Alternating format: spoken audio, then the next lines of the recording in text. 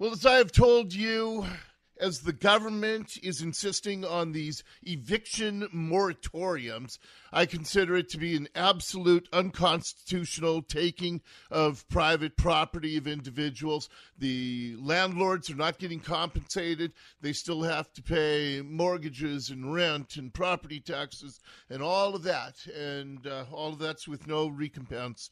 One of those property owners, landlord Carl Haglund, he sent me quite a shocking video. Here's just a little bit of a clip of what he encountered in one of his units. Guys, Carl Haglund here for the Admiral Apartments. I wanted to show you this disgusting mess. This is a building where we work very hard to provide good quality workforce housing for people to raise families in, and we have this mess. That's all dog everywhere. It is dog everywhere on the floor. So you have an apartment that is absolutely filled with dog feces. Carl Haglund joins us here on the Dori Monson Show. Carl, good to talk to you this afternoon. Good morning, Dori. Hi. So we need to paint a little more of a picture here. So tell me exactly what you saw, smelled, encountered as you went into one of your units. Well, Dori, at this particular building, we're replacing it. It's a 23-unit apartment building at the south end of the Rainier Valley.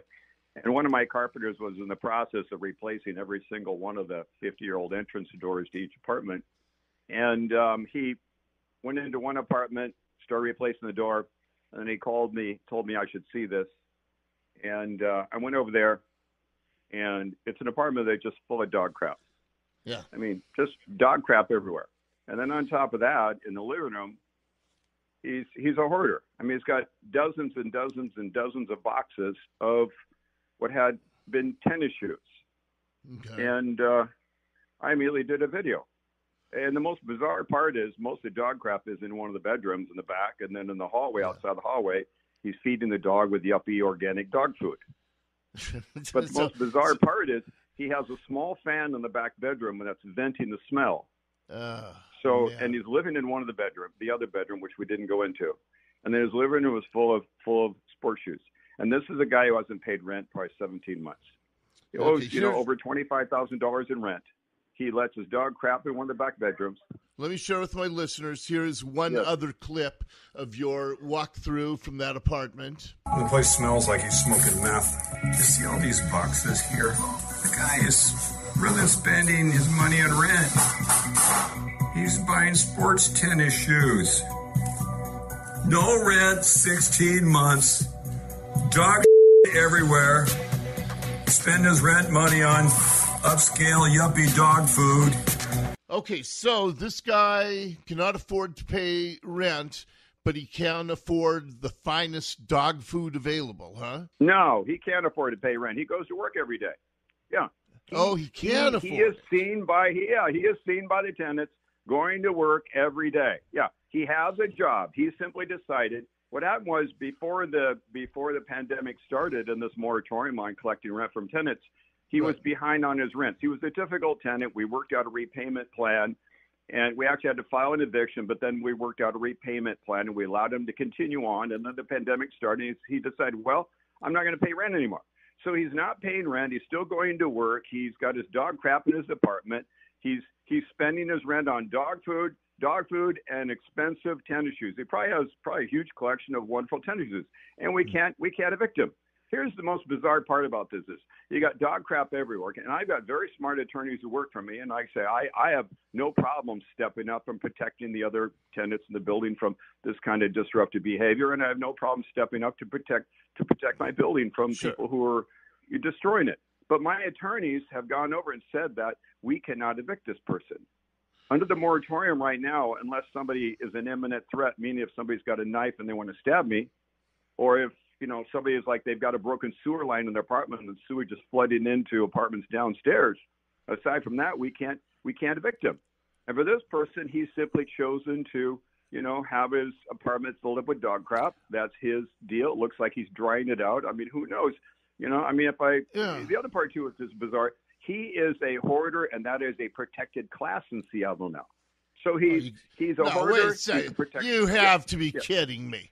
They've added hoarders to the list of protected classes? Hoarding is considered a mental illness by the city of Seattle, and as a result, they are a protected class. Yes, yeah, That that's how is bizarre it is. unbelievable. So you've got the living room is where the hoarding is, and in the kitchen he's got all kinds of empty pizza boxes and as I said, boxes in the living room and junk everywhere.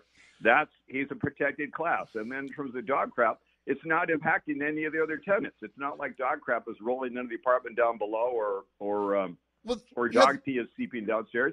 He's keeping it fairly well contained, in kind of like the back half of the apartment. He's got his little fan that kind of vents the smell, so isn't that bad for him? And who knows, maybe if I asked him, I had a conversation with him, he'd probably say, well, I got a hobby. I'm just composting, valuable materials that can be used by organic gardeners in Seattle. Right. I mean, who knows how he's thinking? Sure. But we cannot evict him. We cannot collect rent. There's nothing we can do in this crazy city of Seattle to change that situation currently. You have talked to him one-on-one? No, I haven't. My property manager has. Okay. And he's evasive. He does not want to have a conversation. I mean, he's just, like I say, he is who he is, and he's going to continue to do what he's doing. And that's it. And then when we evict him, he's probably going to find a friend who has good credit, probably live with his friend for 2 or 3 years in the city of Seattle. We can't ask him to leave, because if we rent to one person, he can have any roommates in his apartment. And then in 3 years or so after this eviction, because there will be an eviction, after this eviction, 3 years from now, a property owner will lease to him, because generally it takes about 3 years to season an eviction, and then the process starts over again. But here's the most bizarre part about this story is, as if it can get more bizarre, but okay, try. No, it gets even more bizarre. Here's the other odd part is, there is currently an incentive for us to leave him in the apartment. That's the other part that is so odd. There is an incentive for us to leave him in the apartment, because ultimately, the government has no choice. They're going to pay almost 100% of all the back rent out there across the nation. There's about $52 billion in back rent that's owed. Currently, the federal government has funded $49 billion to try to bring people current. Mm-hmm. And this guy owes so much money that all we have to do is wait, and then we'll be contacted by a nonprofit who's distributing the funds, and they'll say, well, how much does he owe? We'll send you a full check, and then we'll pay for so many months going forward. Well, what does this guy do for a living? You said he works every day. I noticed there's like a pay stub or whatever in the kitchen that I was looking at. And it looks like he's a security guard. And then I noticed there was a holster and a pair of handcuffs I noticed. So it looks like he's got a job where he's going out and providing security someplace. As you sit there, pay whatever bills you have on this apartment every month, I mean, you have to be seething at the situation you're in. Zero. I'm used to it. I mean, here's the sad part about it, Dori, is I started off, again, I was like, my parents were, typical middle class. I grew up in working class Everett, where nobody really had any money. Mom stayed at home. There were lots of big families. And a big weekend for us with the family was Dad would bring home a bucket of Kentucky Fried Chicken. And then periodically he'd change his oil and change brakes on his car. And that's what everybody did in my neighborhood, okay? But so I'm used to a hard life. I'm used to working really hard. I'm used to enduring crappy jobs and things not going my way, and eventually things work out. That's how it is with my business. And also because I didn't have a lot of money and I was ambitious with real estate, the only place I could buy buildings, larger properties, and this was beginning in the very, very early 90s, late 80s, was the Rainier Valley. So I was used to hardship. I was used to crime. I was used to challenging tenants. But I endured in that challenge knowing things would work out. So this is just simply another chapter, okay? We'll endure this. Things will work out. We'll do well. There'll be property owners, I like to call them housing providers, not landlords. Okay, this isn't feudal times. But what's going to happen is those people who find this uncomfortable will leave the industry. And then myself and other people like me who are comfortable with this, who are committed to a cause, who see this as the noble cause to stick up for a neighborhood and provide good quality workforce housing for working people, for a safe place for them to live, we will prevail, because those property owners will sell, we'll buy more real estate, we'll get through this, and we'll still do well.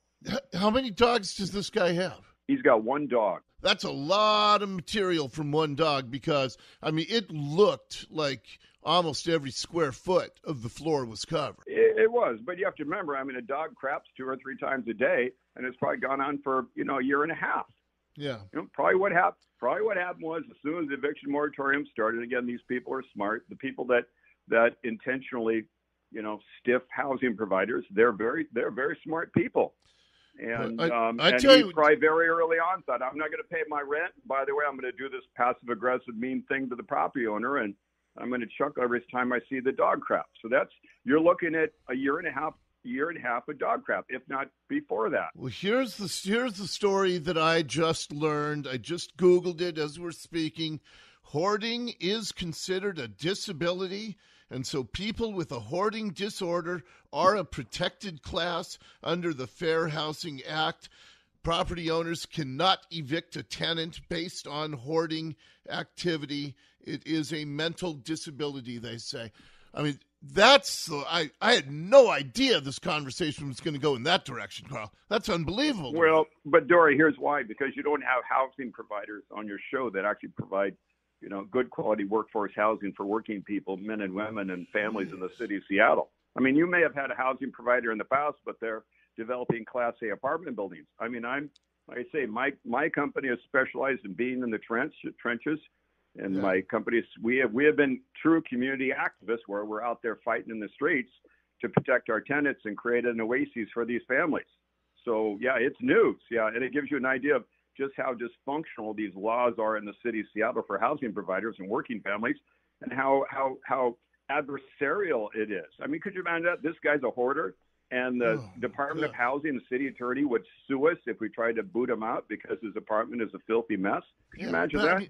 I can understand. I can kind of start to wrap my brain around somebody being a hoarder and they collect old magazines. A hoarder of dog poop. That's a new one to me, Carl. Yeah, well, you got the dog poop, and then you got the empty boxes of sports shoes and all the pizza boxes in the kitchen. Right. So again, it's all new. It's all new for you, but it's old hat for me, and it's old hat for my team and my maintenance team. Yeah, it is.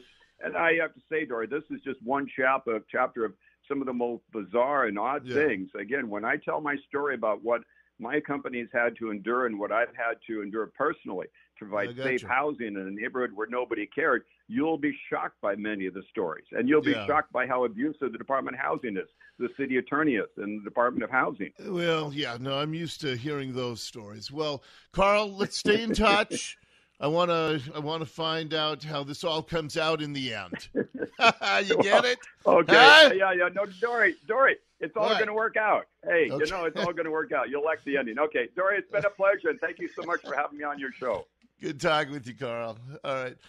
Carl Haglund joining us, a victim of not only a deadbeat renter, but hoarding deadbeat renter. If you want to find out more, look at carlhaglandfoundation.com, and you can see the video up there, and I'll pop it up on my site too. carlhaglandfoundation.com.